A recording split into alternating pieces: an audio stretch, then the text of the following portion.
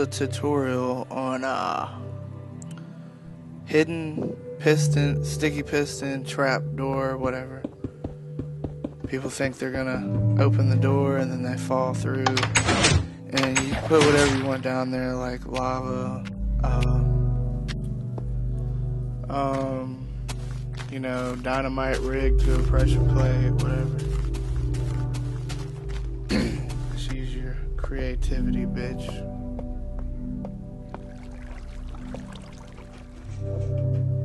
Yep, there it is. You gotta like kind of, you know, keep the hallway small so you can trap them in there. You can put another door in front of that door and like make them stay confined in that area or whatever. So they have to be close to it. But anyways, here we go. 3 up, 3 blocks up, build a little platform.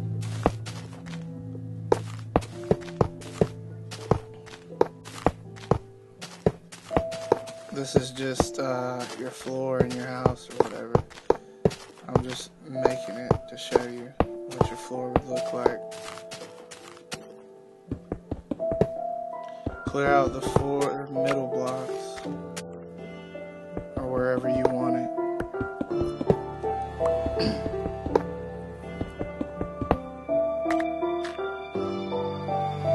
Put the 4 sticky pistons facing up. I got myself stuck in here, so hold on. Fix that real quick. And then you're gonna skip 1 block and then put 4 sticky pistons right there. And same on the other side.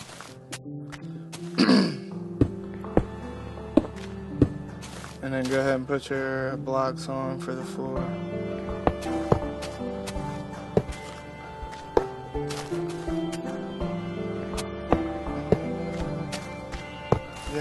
The 2 blocks on each side sticky piston. And repeaters, 4 ticks, 4 ticks.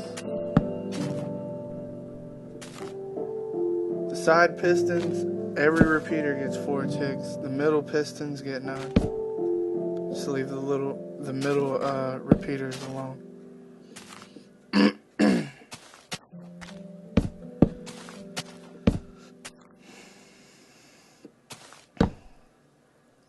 Pretty easy, pretty easy. But yeah, I came up with this on my own, just messing around. I haven't never seen a tutorial on it or anything. I've seen the, you know, the 1 block trap doors or whatever. Like it's 1 block wide or whatever, and I don't know. I just didn't like that. So I try to come up with a new one or whatever, but yeah.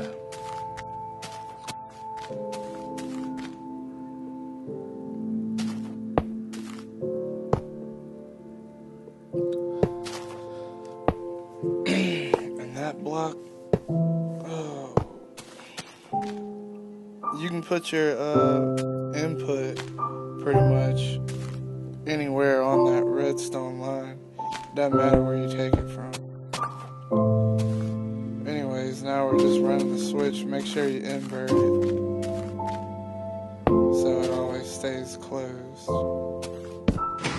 Yeah, the redstone line's messed up. I put that block on there like an idiot. Take it off.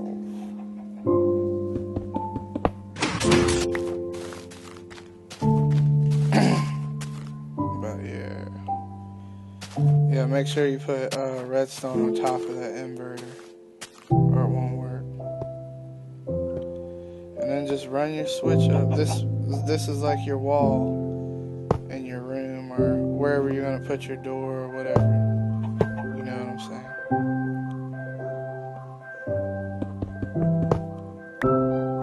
And just place your button. It's best to use a button because the button will open up. It opens the floor up and closes it automatically, so you don't have to. If you use a switch, it won't stay open.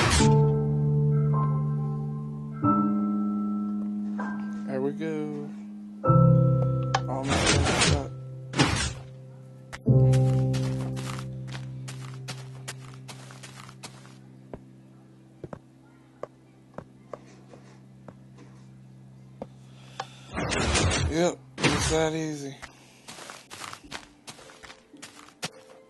Yeah, I think I'm recording this after I've already capped it, by the way. Yeah, I think I'll show y'all my house or whatever. This is one of our friends' worlds, Ghoulie, whatever. He lets all these people in here and build shit. A bunch of people come in here and just build shit.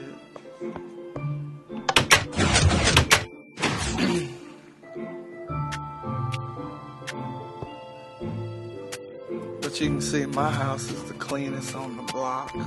Huh? Look at it. Cleanest house on the block. About to go in it.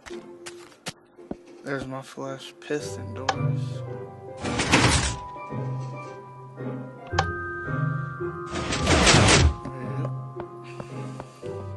This house really ain't shit. I just started building on it like a day ago.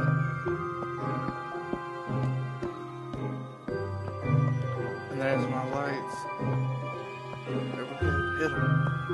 It's gonna lag.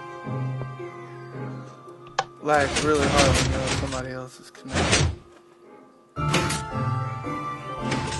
Cause Ghoulie has a shitty ass connection.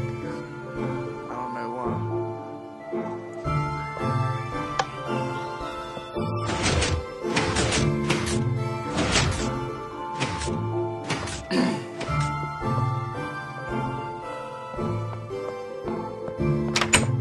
Here's my roof. Those are other light things that make the lights work. Really easy to make.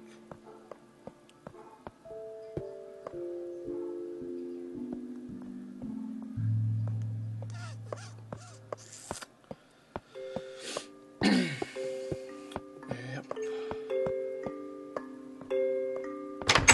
I have lights on the first floor too. I just didn't hit them for y'all. Hidden bookcase door or whatever. Because it's got pressure lights on it. I don't care, I can make it hidden now. This shit right here is tight. Learned this from CMB Minecraft. He's a bad motherfucker.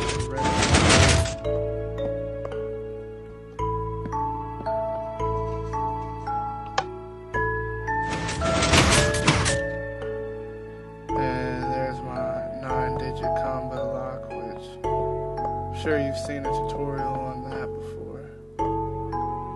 If you haven't, look it up. But when you watch these tutorials on these 9-digit combo locks, they always leave out important shit like how to open your door back up whenever you're in there and shit like that. And they don't tell you how to set the combination and shit. I don't know.